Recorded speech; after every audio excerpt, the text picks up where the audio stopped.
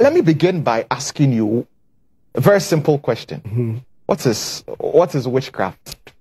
Yeah, many people would like to find out what witchcraft is. And when you ask somebody that, are you a witch? The person will say no. Yeah. No, so it has been the belief, and listening to the belief that some people have some supernatural power to be able to kill others, to be able to affect the lives of others, to be able to cause the failures of others. That is people's belief. And they even think that even those witches can eat people, they can drink blood, and those sort of things. So it's a belief system within people's mind. A belief system? Yeah. Is it real? Yeah, many is this people something say, that exists? Yeah. Often I wouldn't like to just come and say that witchcraft is real or not, unless I've taken you through a process until we come to the end.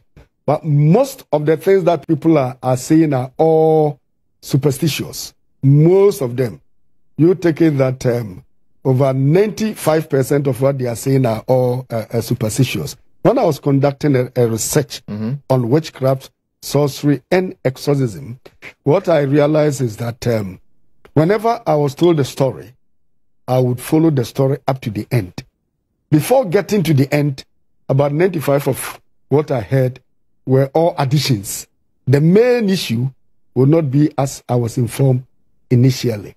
Yeah, and I think that has worsened the superstitious aspect of witchcraft that people bring out. Because when someone hears something, the person will not take time to examine it. But once he or she hears from one person, he picks it up and then begin to spread it. And that is the difficulty that we are having with our belief of witchcraft. And yes, I will even say that now the concept that we are having now is actually not witchcraft. What is it? It's what I call witch demonology.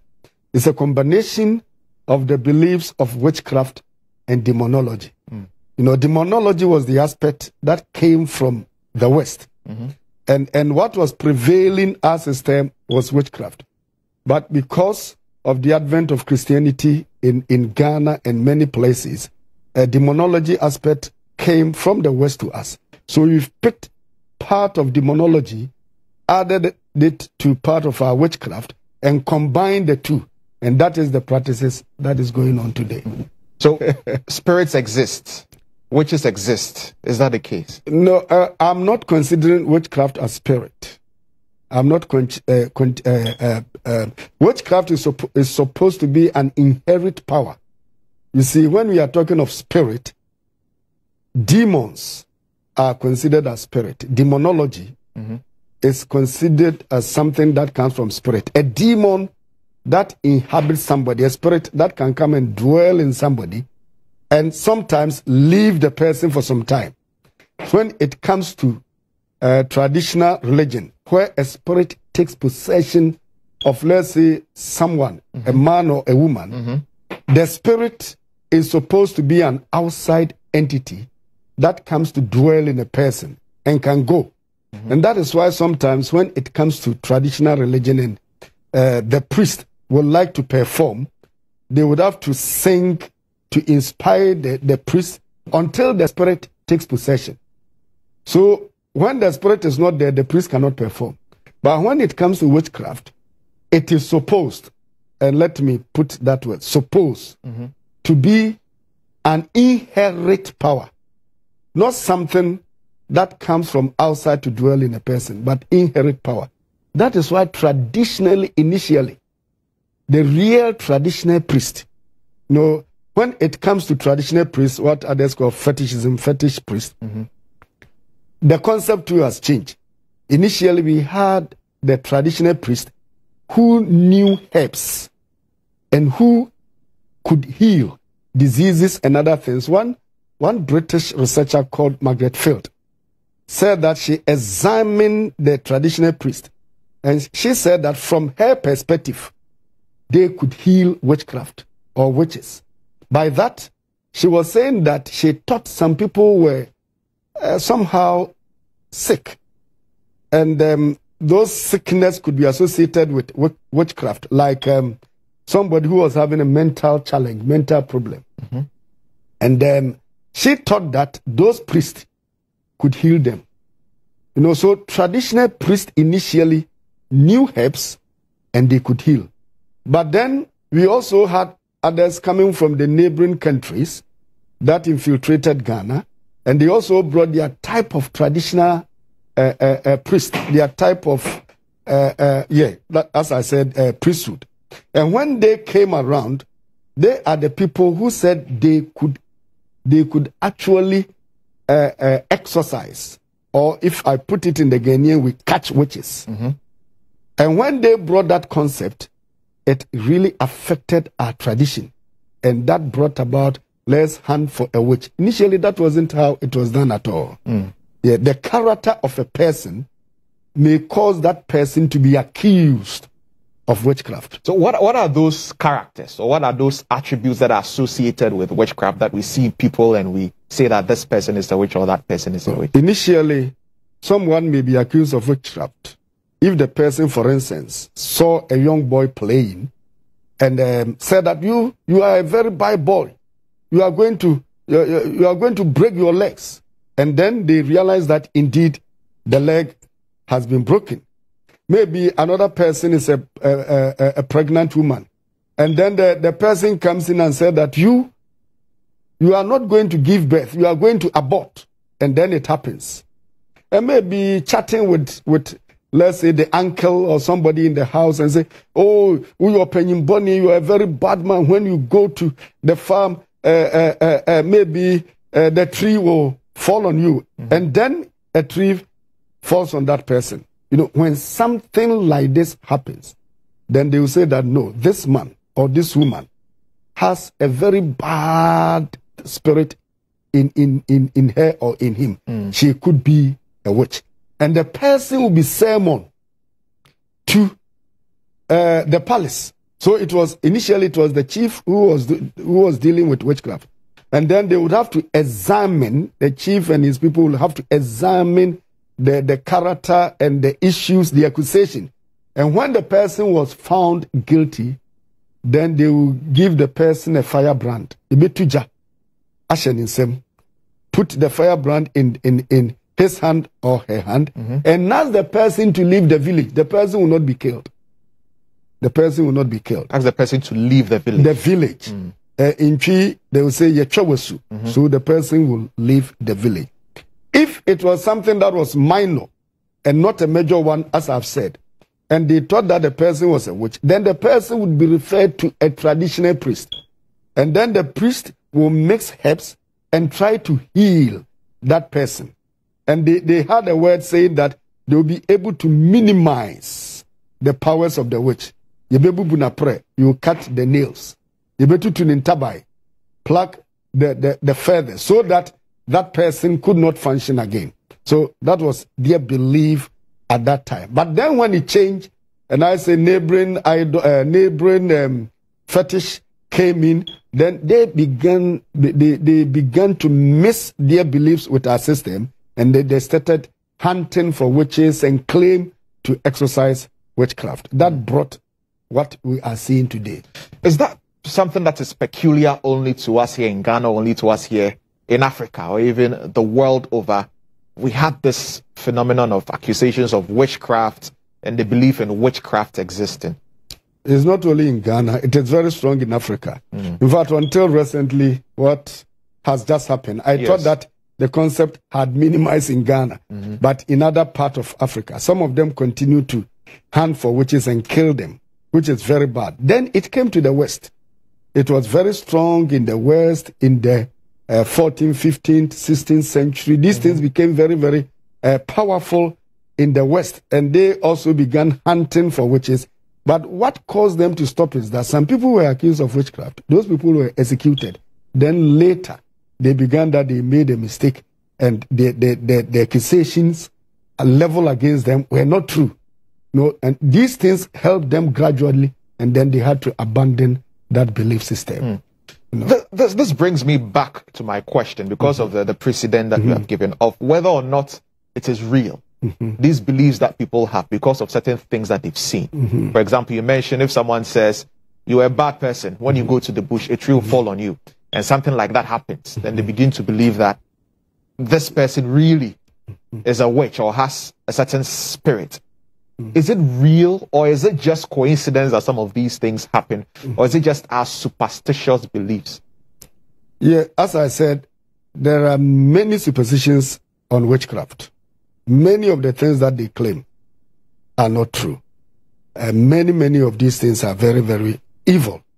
But within humanity, you see, if you do something against another person, whether the person is a Christian or not, whether the person is a Muslim or not, if the person, for instance, does something good for you, and you begin to attack that person, and the person said, oh, are you the person who has done this thing against me? Despite all the things that I've said, there is something within human being we call soul. Once the person is really offended and wish you evil, something evil may happen to you. Really? That is why, you see, that is why the Bible is saying that children should obey their fathers, their parents, so that they will live long. You know, because parents have brought you up. And if you do not respect them and you do something that really affects your father or mother, and the mother says, kweku,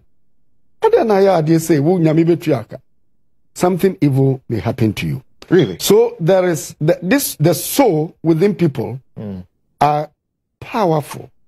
Powerful in the sense that everybody. Now I'm talking of I'm making it generic. So if you do something like that, and it becomes often wishing people like that, then people begin to accuse others of witchcraft. So this aspect is there. But I as I said, I would have liked a very enough time to build theories and practices until I come to that realization is whether there is witchcraft or there is not witchcraft, and what is witchcraft. So some of these beliefs that people have, what is the root cause of it? What is the genesis? How did people come to begin to accept that these things exist or these things are there? Witchcraft, demons, spirit, and what have you. And because of that, we see some of the actions that we are seeing today. You say people don't want to take responsibilities for their failures, and their inabilities.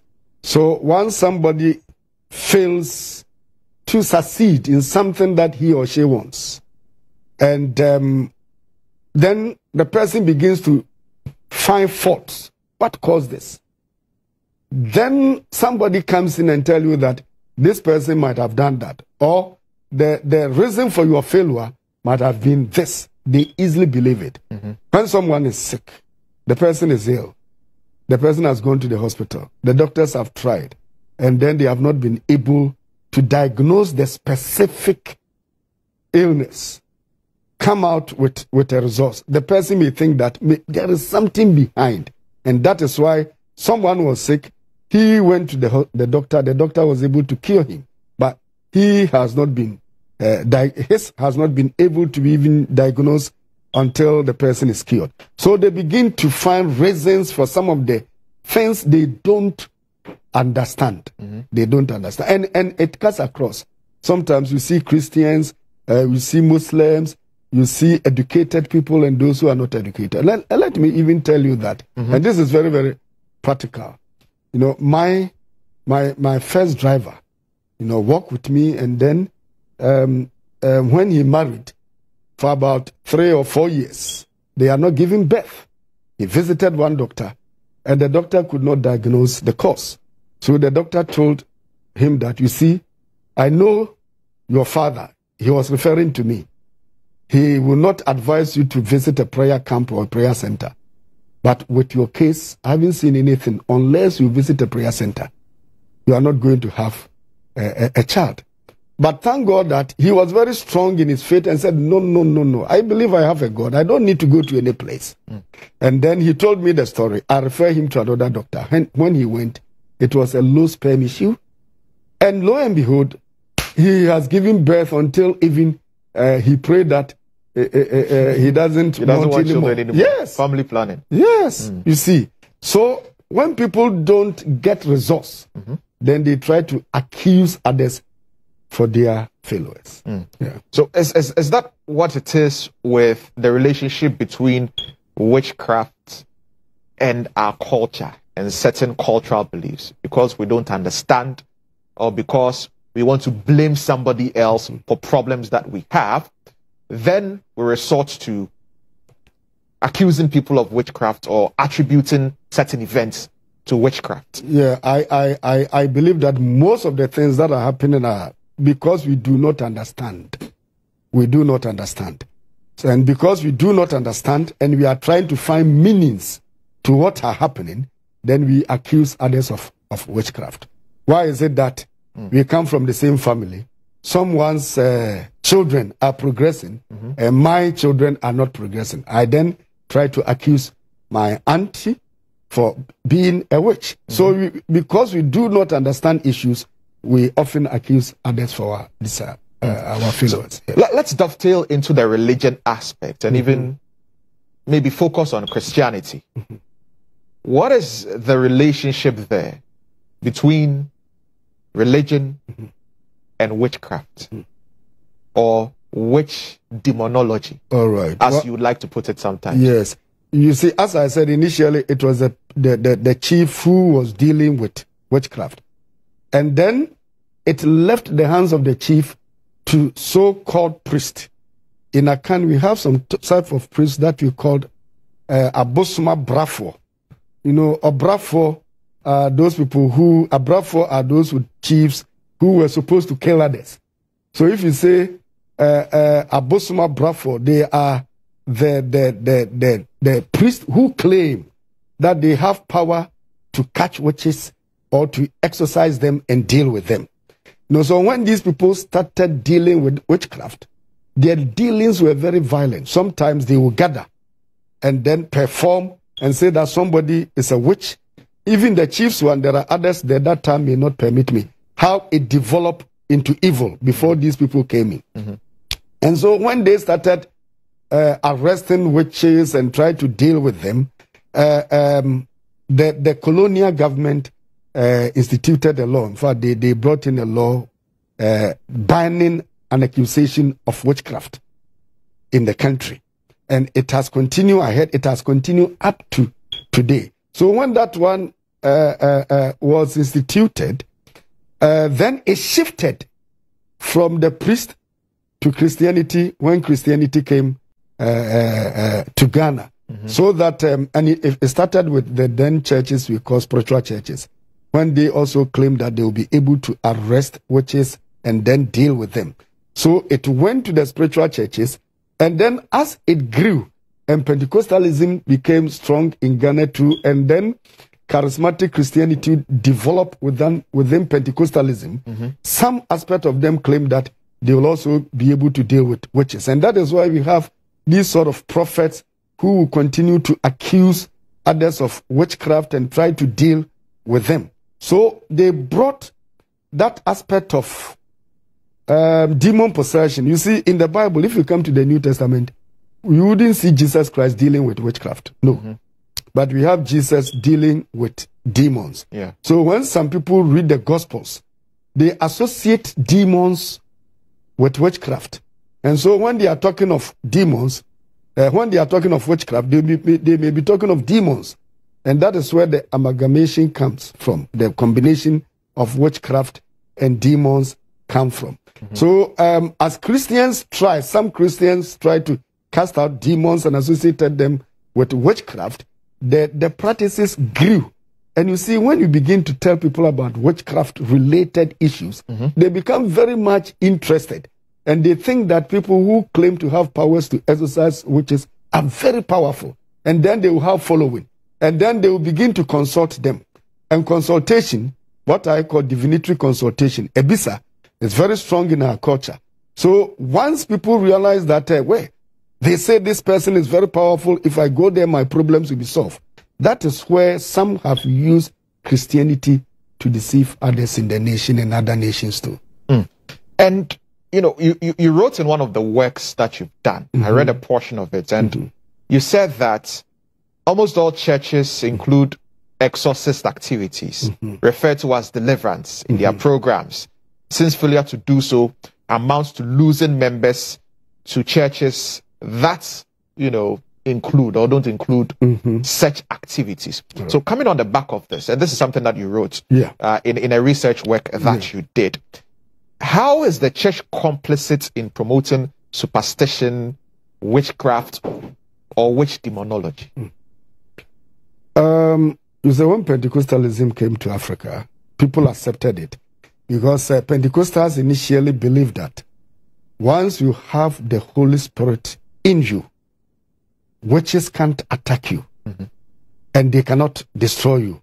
Even if people cast spells on you, it will not work. You have power to demoralize all the powers of the evil one. And that was working. That is why Pentecostals will pray for people to have the baptism of the Holy Spirit and speak in tongues. For Pentecostals, the initial evidence of the Holy Ghost baptism is speaking in tongues. So they did that. Then within Pentecostalism arose what we called the charismatic movement. And when the charismatic movement came out, some of them started handling demonology. They brought some sort of new awareness of demonology and saying that you can be a Christian, you can be born again, the Holy Spirit can be in you. Still, there may be some ancestral curses in you. Unless you are able to identify them and cast them out, you will not progress. So this thing minimizes the Pentecostal concept of the baptism of the Holy Spirit, that it came with power and you had power to destroy all the evil powers of the devil. So this one to send people back to the time where you need to consult someone else for healing, for deliverance, or for other things. And so when these practices started and people started prayer centers, deliverance ministry, many people were flocking in. And then the other churches also believed that. Well, now Pentecostals are growing and they are speaking of the power of the Holy Spirit. So they also saw the power of the Holy Spirit. Then some among them too centered their issues on deliverance, finding ancestral curses and then casting them out. And when they started such issues, they also went to the extreme. As some of the Pentecostals also had SSs. So the SSs grew, and the SSs are what are causing troubles now. And I think that concept of you can be a Christian, you can be born again, the Holy Ghost, you can have the baptism of the Holy Spirit, yet unless you find out the curses in your family or ancestral curses in your family, you cannot progress. That is a very bad teaching, and that goes against the Bible. So it's not true. It's not true. That's very common. Yeah, it's not true. A lot of churches teach it. A lot of churches preach it. A lot of prophets and men of God, when you go for prayer sessions, are saying this thing. You hear terms like generational curses. Curses from your mother's hometown, from your father's hometown, something that your forefathers have done, among other things. And when you hear some of the prayer lines, you hear people saying things like, whatever generational curses or whatever thing is coming from my mother's hometown, my father's hometown, we break it by fire, clapping of hands, and prayer. You are saying that this is bad. It's a false teaching. You see, when you come to the Bible, if you become a Christian, you are a new creation. All things have passed away. And the Bible says, behold, all things have become new. Now, the basis of what they say comes from Exodus 20. If you come to Exodus 20, verses 4, 5, and 6. No, he was saying that curses will follow generations up to the 4th or 5th generation of those who hate me. But they forget that if you continue, he says that, but God extends his love to thousands of generations. But even when he was talking of those who, curses that will follow people, he said that for those who hate me. So in other words, if you have accepted the Lord and you have repented of whatever you did, and you do not hate the Lord, the curses of the parents can't follow you, because it only follows those people who hate the Lord. But if you love the Lord and you have acknowledged him as your Lord and personal Savior, then you no longer hate him. So you have been taken from that old stand to the blessings of God. You have now become a new creature.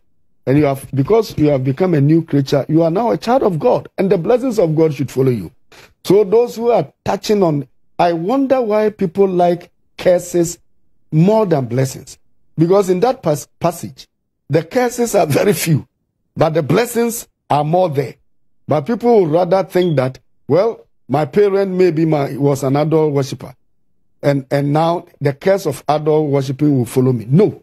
If I do not hate the Lord by acknowledging Jesus as my Lord and personal Savior, by loving him, then I myself, by my belief, have broken that curse. But there are prophets, there are men of God who say they see into the realms of the spirit, and they see something that your ancestors have done, or they see something or a certain pact or covenant that your father or your grandfather had with a certain shrine, and it is causing a hindrance maybe in your progress, and so you are not getting your breakthrough which God has ordained for you. And so we need to pray, use anointing oil to break that particular curse or to break that bondage, to set you free. So are these men of God not seeing, into the realms of the spirit, or are they not prophesying the truth?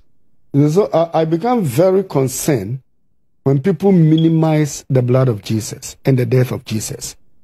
When they begin to tell some of these things. Of course, God reveals issues to people. But once the Lord has said that, once you come to him, you are a new creature. You become a new person. The old things have passed away. The Lord is not going to say that because your fathers worship idols and you have turned away, he will still, you would have to find somebody to actually diagnose the curses that were in your family and then break it before you be set free. No. He's a loving God and who keeps to his promises. So most of these things, some of them are only imagination. Really? In fact, I can even say that some are only trying to claim power for themselves. I can go to that extent and say that some are only trying to claim power for themselves. And most of them too are imagination. Once you press hard, you realize that there is nothing like that. You just stand. If there's an issue, for instance, if you are a Christian, you are a manager, and you do not manage your things well, you're not going to be successful. If you are even as a husband, as a couple, if you don't manage your resources well, you keep on buying things because others have also purchased them. You want to compete with others, you are going to fail. So you don't have to compare yourself with others. But if you fail in this sense, you may accuse somebody, perhaps the old lady in your family. So the people who believe these prophets and these men of God, what is it with them? Is it that they are lazy and they want to attribute every negative thing in their life to something? That is why they wholeheartedly believe and consult these men of God to find solutions to their problems? Is it laziness or lazy Christians? What is it? You see, when people are suffering, they become very vulnerable. When people are suffering, if somebody is sick and has gone to the hospital without a cure, the person becomes very vulnerable. If somebody is studying and the person can't pass his or her exams, he becomes vulnerable. A business person who is not succeeding becomes vulnerable. So most of them prey on their vulnerability, their weaknesses, and then bring some of these issues out. And some of them, as you are saying too, do not, for me, those who are able to read the Bible are not accepting the word of God as it is. Because if you read the word of God, some of these things are very clear but they are not acknowledging the word of God as it is and claim it for themselves. And then others too think that, you see, when we come to Christianity, we are the same. You are a child of God. I'm a child of God. Then my call, God has given me an additional responsibility of having an apostolic ministry. But when we come to God, we are all equal. But with the additional responsibility that he has given to me too, I'm going to be responsible to God. And I'm going to account to him. And I think that people do not know that God loves me and he loves you, and all of us are the same before God. And therefore, if I pray to God, he will answer me. If you pray to God too, he will answer you. So in this sense, some people are lazy in the sense that they want cheap Christianity.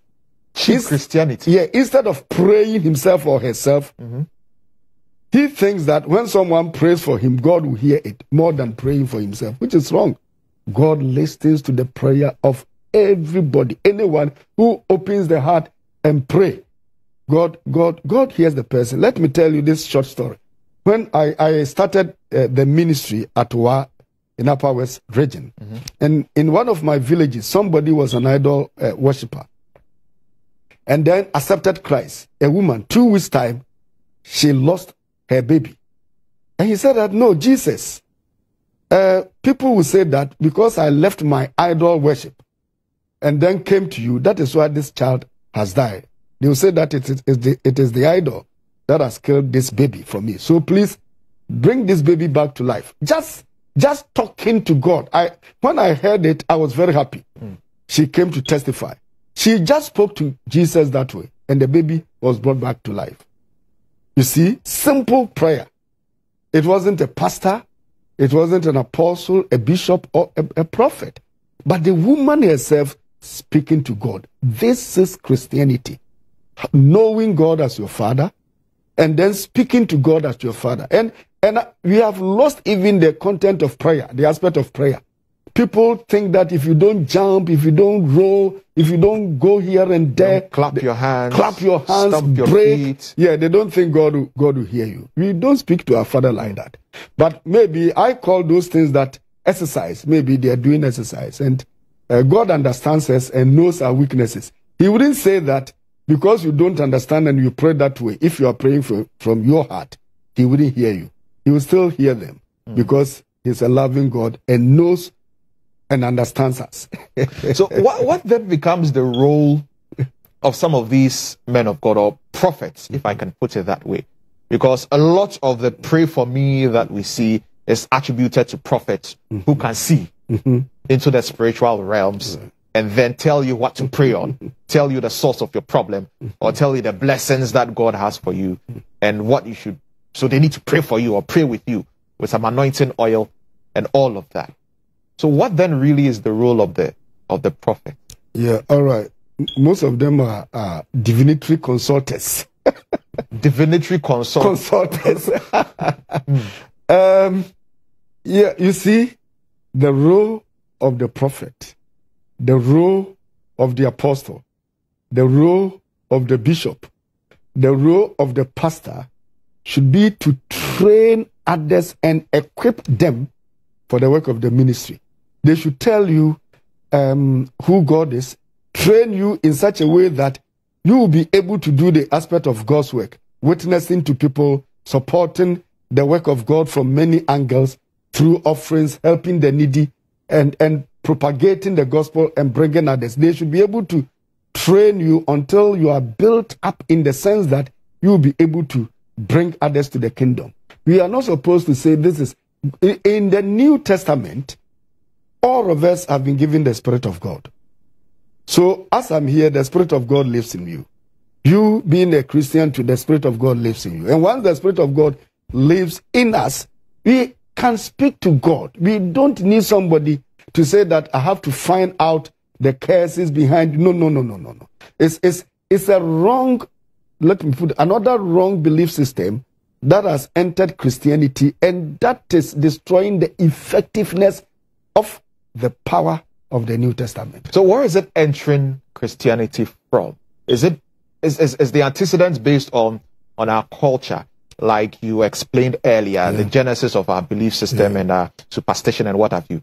Is that where it is coming from, and it has translated amalgamation of many things? Amalgamation of many things from our culture, from misunderstanding of the Old Testament, from the, let's say, sometimes from the Gospels. If you read the Gospels and you see Jesus casting out evil spirit, if you are not careful to, you read many things into it. So many things, combination of many things, and that have come to that climax. So I think part of our culture, part of the Old Testament, understanding of the Old Testament, and even some parts of the New Testament, all of these things. And then you see other things to, how can I put it? Sometimes some people with mental challenges claim to have powers. You see, even if we come to real Akan culture. Let me tell you this. Almost a chumesi. Modam. Manedam na antiankwa. Enka akom. Ama. Akom is spirit possession, where people claim to be very powerful and do it. And then the story that the proverb that I've told you says that one time there was a man called Chumesi, and then he became mad. And then later on, that mindness left him, and then he started spirit possession and began to tell people oracles. So you see here, even that possession, traditional possession, is linked with mental challenges. So sometimes some people with mental challenges begin to say that I've seen God.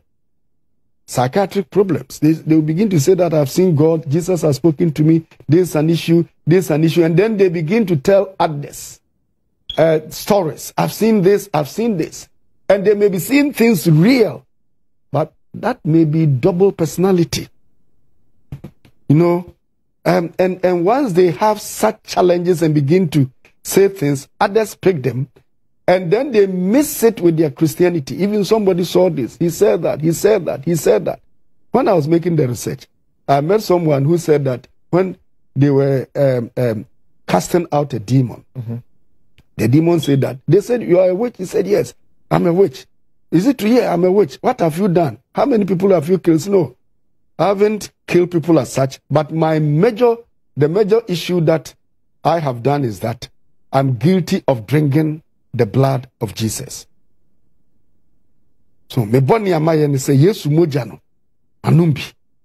You know, this one you can see that he's a Christian. She is a Christian who has psychic problem, mental disorder, and then maybe because in the church services we often say that this is the blood of Jesus. Come and drink. This thing has entered into the mind of the woman. And as she was being pressurized to say something, then she said that I'm guilty of drinking the blood of Jesus. And the people were saying, yes, she's a demon, she's a witch. They could not understand. So some things also come from those who have mental challenges. Is that how you explain a common phenomenon that we see in some of the churches and some of the prayer camps, where someone is being prayed for, maybe a demon is being exorcised, and the demon supposedly, or the witchcraft supposedly, manifests in the person, and the person starts speaking and confessing sins. I am a demon. I did this to my mother. I did this to my brother. I did this to my sister. Tonight I'm going to do this, and all kinds of things. Most of them. How do you explain that? Yeah, as you are saying, most of them come from psychic problems. Those who are having mental challenges. Some of them, most of them. You see, and but are some of them real? Yeah, some of them real. Let him bring. You see, and some of them, even those people who claim to be traditional priests and prophets, also are people who have some mental challenges. You see, if people begin to slap others and do all sort of things that are very, very peculiar, standing on others, they may be having mental challenges, and they will be hearing some voices. You know, they will be hearing some voices, and because they hear some voices, they will be obeying the voices, and that will be causing trouble. So these are some of the things. And you see, when you are talking, you may say something that is true or appears true, because once people have got it and you begin to speak, something may touch somebody, but it doesn't mean that you have actually seen that thing from the spiritual realms. It may be psychological issue. It may be coincidence. So how then do we situate exorcism and deliverance sessions in Christianity? How do we situate it? Because almost every church that I've been to, they have deliverance service. They have, you know, services where you pray and spirits supposedly manifest, and they have to cast out the demons and the spirit.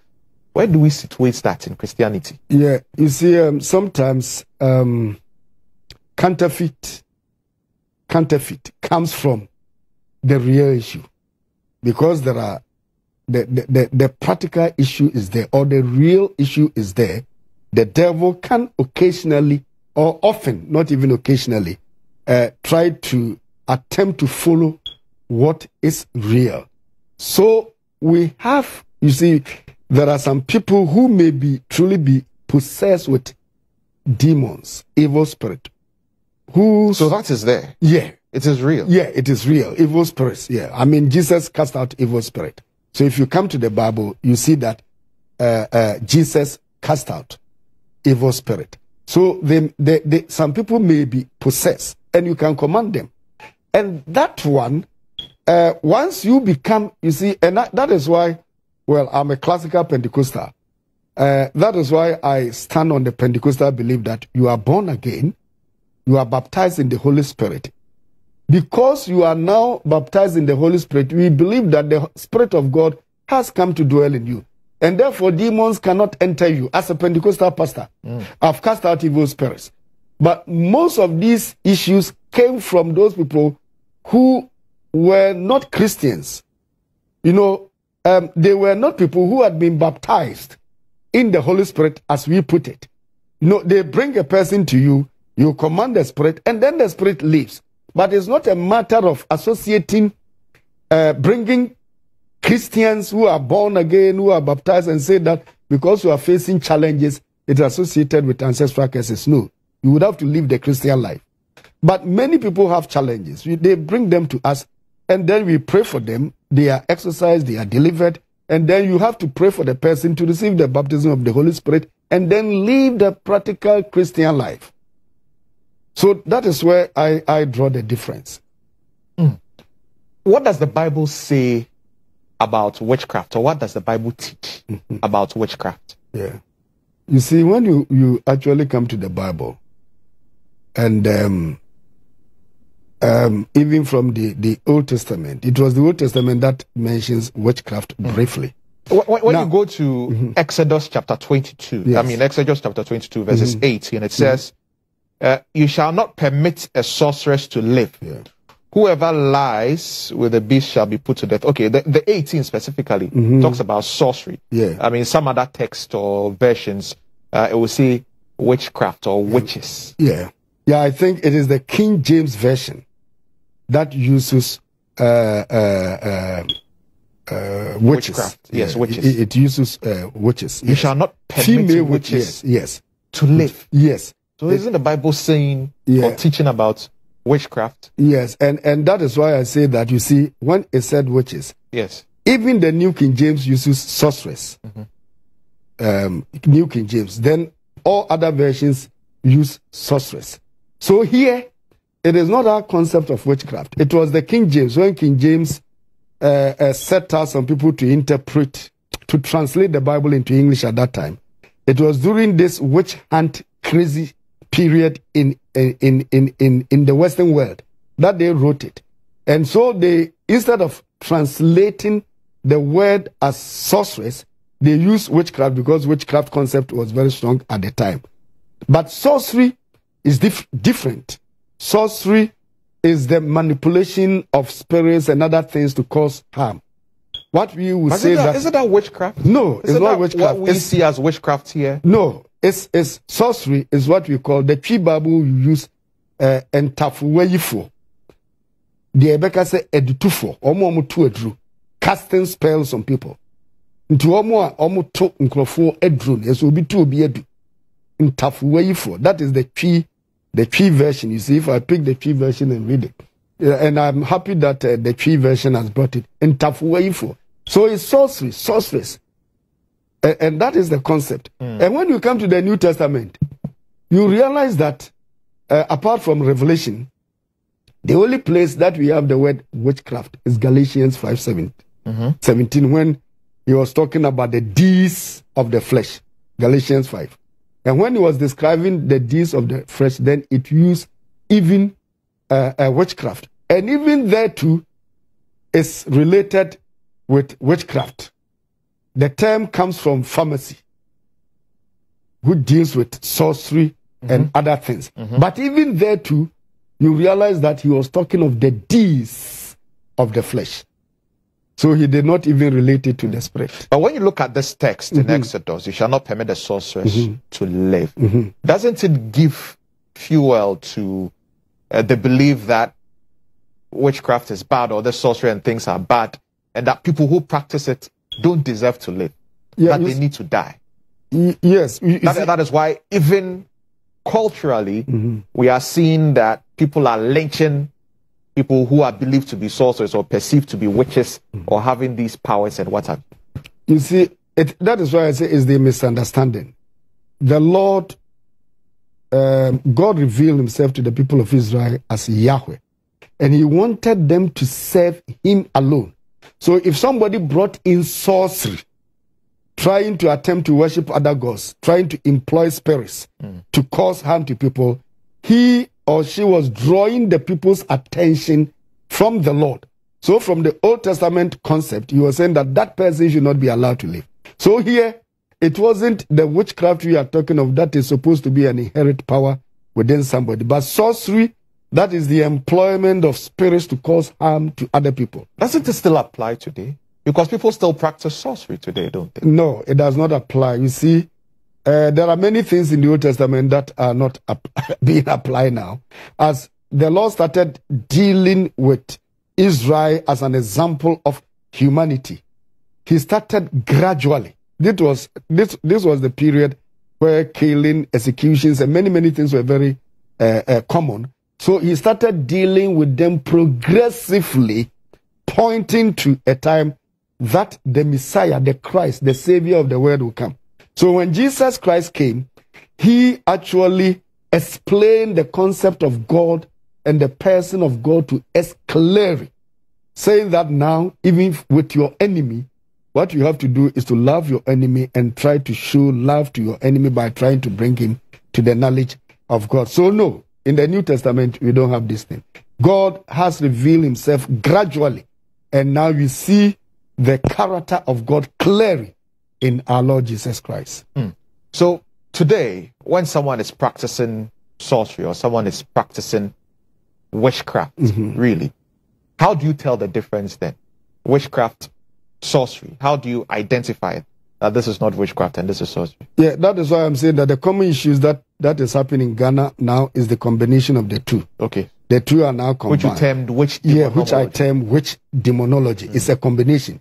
Because people, when they are talking of witchcraft, they wouldn't know the difference when they are talking. So can you give us that distinction? But yeah, that is what I'm saying, that witchcraft is supposed to be something that is inherent, potent within the person. It dwells in the person. That's what the belief is. And then demon possession. Possession is supposed to be a spirit entity that lives in a person. But the question that you are asking is that what should we deal with a person? Now, whenever you see that somebody goes astray, you should approach the person with the word of God, the power of God to help that person, the power of God to exorcise him from any evil act or deliver him from evil act. Once the person is able to acknowledge Jesus as his or her Lord and personal Savior, Jesus will forgive that person of all the sins and then come to dwell. He will come to dwell in that person and give him salvation. So we should bring the love of Jesus to all those people who are doing that. And that is why even I said that even in the New Testament, sorcery and even witchcraft, if you put it, was put into the list of the deeds of the flesh. So you approach the person with the love of God. Now, I'm curious to know, because one of the reasons why we decided to have this conversation comes on the back of what you referred to earlier, the lynching of that 90-year-old woman. So I'm pretty sure you've seen that video. Yeah, quite. How do you explain that based on the conversation that we've had? What happened? A priest describing somebody as a witch, calling the person out, blaming the person for misfortunes of the community, and then lynching the woman. Yeah, it's a very, in fact, when I saw it, I said, no, this is a sad day for Ghana.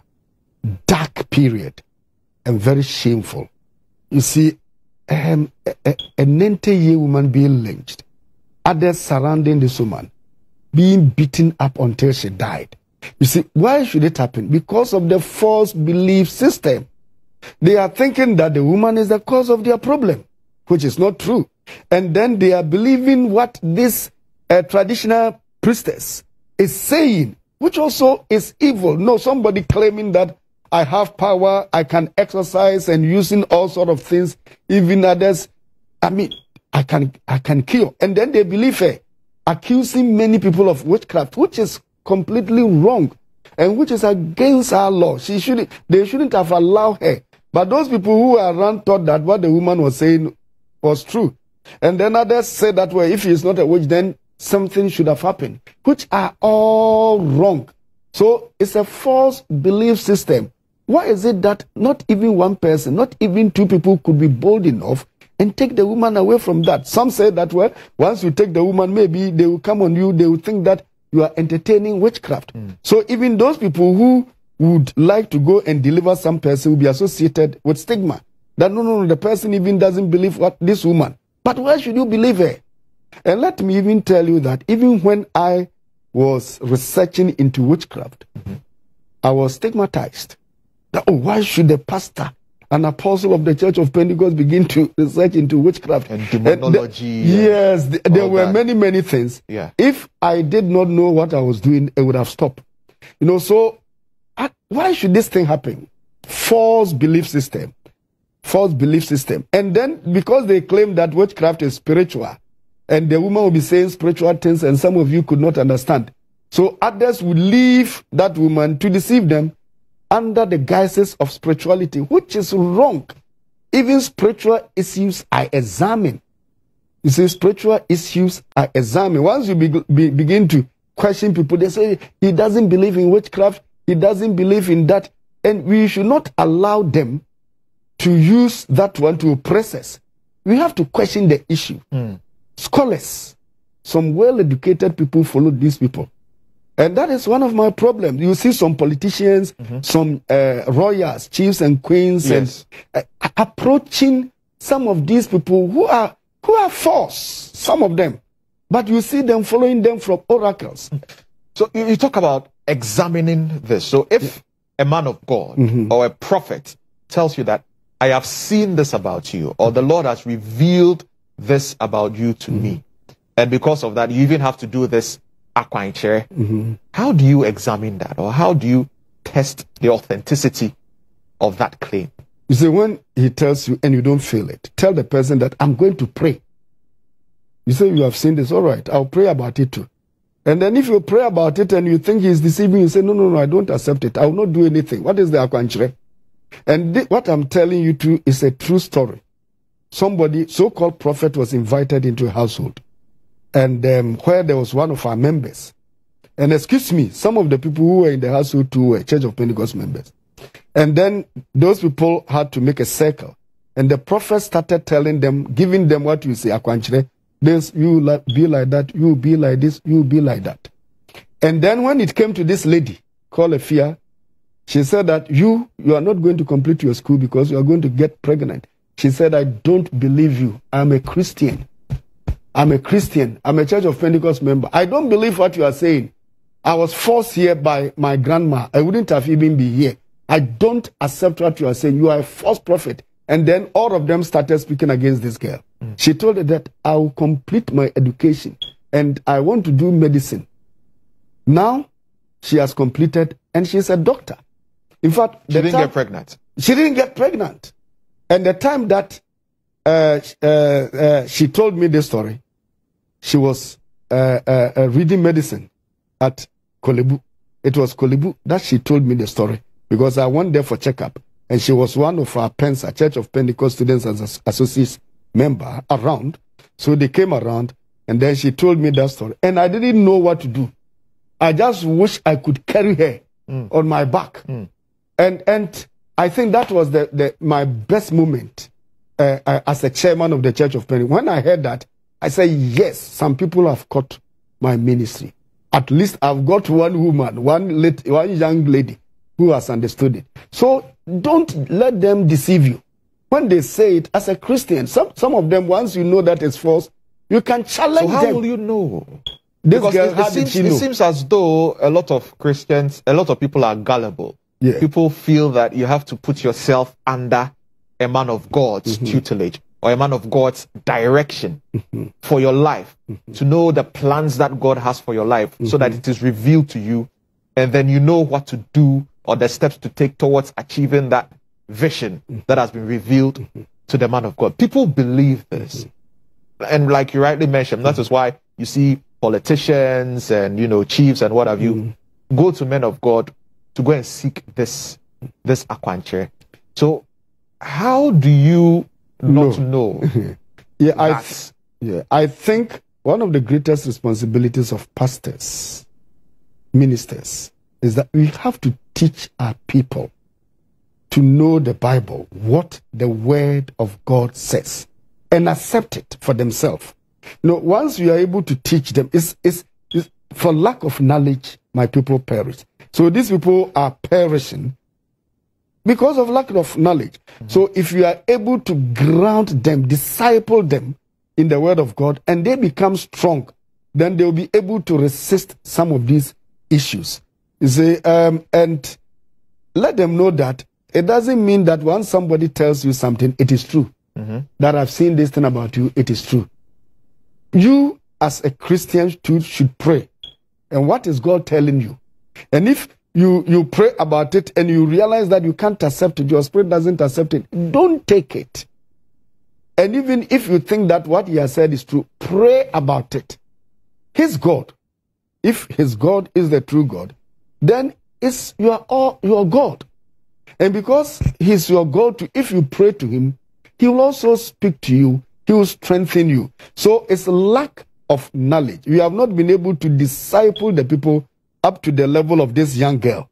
I was very worried when she had her wedding and I didn't hear of it. And when I came back and heard, he said I had traveled. I said, no, I had wanted actually to attend your wedding, to honor you because of your faith in the Lord. So it is lack of teaching. We need to disciple our people. So what then is the similarity between this kind of akwankyerɛ that prophets give and sorcery or divinity or whatever? What I call divinity consultation. Because there are all kinds of directions that are given. Bring salt, put it on your feet. Bring water, I'll pray over the water, put it there for 2 days, add oil to it, and then later on drink it. Sprinkle this holy water or holy oil around your house and put some on your head. Bring candles, do this. All kinds of, akwankyerɛ, and this is coming from God. And then they say that Jesus Christ even did this when he was healing the sick, because he was healing a blind man, and he took sand or mud, he spat into it, the form mud, put it on the blind man's eyes, and then washed it away. And then the blind man could see. So there's nothing wrong with akwankyerɛ. How do you explain this? Yeah, as you said, the difference between akwankyerɛ, yes, and then divinatory consultation. Yes. Episa. Yes. Yeah, the difference between, very close. And situated to what some of the men of God and prophets are doing. Or telling people and then related to what Jesus said. Yes. All right, so you realize that they are very, very similar. Most of the things that they are doing were picked from this sort of Ebisa, that divinatory consultation aspect. So the closeness is very, very there. However, it is also close to prophecy. You see, in prophetic message too, we have something we call the word of knowledge, and that can help you to have vision or intuition about something, which is very, very similar. But when you come to the Bible, from the old to the new, most of all the things that happened were relating to the people of God and was in connection with the redemption that our Lord Jesus Christ was coming to us, was coming to give to us. So in relation to the people of God, that is in the Old Testament, the people of Israel, and then to redemption. So God, even if you come to one of the powerful one was Samuel, when he spoke about Saul, but Saul was going to be a king. King of the people of Israel. So still it was leading to the people of God and to their redemption. Now, if you come to what Jesus did, the miracle that he did by spitting on the ground, taking the spot, mixing with mud and putting it, go and wash, and he did that one once. Yes. And it speaks of his creative power, as the Messiah, as the one who is I am. who was there in the beginning. But he did it once. You see that it wasn't a formula. He did it for a purpose. But there was a time he told, was it you told the okay, that wasn't Jesus, but one of the men of God told, was it layman, to go and wash himself in the river Jordan 7 times. Yes. And after that, he'll be healed of his leprosy. And he was healed. And he was healed. And he never did that again. You see, still God can use people in our generation to do that. But it does not become a paradigm. You see, the Holy Spirit, sometimes Paul used his apron. People who touched Paul were healed. Other times, they say he used his apron and somebody was healed. Yes. But it does not become a paradigm. Something that becomes an example that this is how you do it. No, this is how you do it. And that is where the mistake comes from. God can still use somebody to do something peculiar. But that may be once. It doesn't mean that because he used this thing once, everybody should use it. Or when you use it always, you would even pass. No, or you'll be successful. Even when Jesus asked the disciples to go and pray for others, cast out evil spirit and heal the sick, they went and they were successful. When someone was brought to them, the disciples were there, they prayed, it didn't work. You see, it doesn't mean that once God has used you once to do something, that is what you need to do always. No, it's not a paradigm. God continues to speak on daily basis. And he would like us to accept him as you take manna on daily basis. Just pray to him on daily basis. And you meet your needs according to the day. So all this akwanche, wash your feet with salt. When you are coming to church tomorrow, bring anointing oil. When you are coming to church the next day, bring vinegar. All kinds of things. That is not something which should be encouraged, or more often than not, they should not be encouraged. It's not necessary. It's false teaching. Yeah, they are not necessary, and they should not be encouraged. You see, what we need to encourage our people these days is for them to read the Word of God on daily basis. Now, even for those people who cannot read, you can even listen to the Word of God. No, once somebody knows the Word of God, the person would not have to go and seek akwanchere from somebody. So the akwanchere and those things should be discouraged. They are those things that are promoting witchcraft-related beliefs that we see what we are seeing. And we don't have to allow people to accuse others of witchcraft, because the Constitution of Ghana does not sanction that. So why should we encourage others to do that? And we have to discourage pastors who are also doing that. And we should not patronize. Now, I think that the patronage by key people, including politicians, chiefs, well-educated people, encourage them to continue to do that. So that's a leadership problem. A leadership problem. We'll get a bit more into that, but you're still watching GH Today here on GHOne Television. I'm in the studio this morning with Apostle Professor Opoku Onyinah. He's the immediate past chairman of the Church of Pentecost, and we've been having a very interesting conversation on witchcraft and superstition and the kind of impact it has on people. When we return, we'll begin to dovetail into the negative implications on this, on our psyche as a nation, and what we can do to get out of these kind of superstitious beliefs and witchcraft and what have you. Don't go anywhere.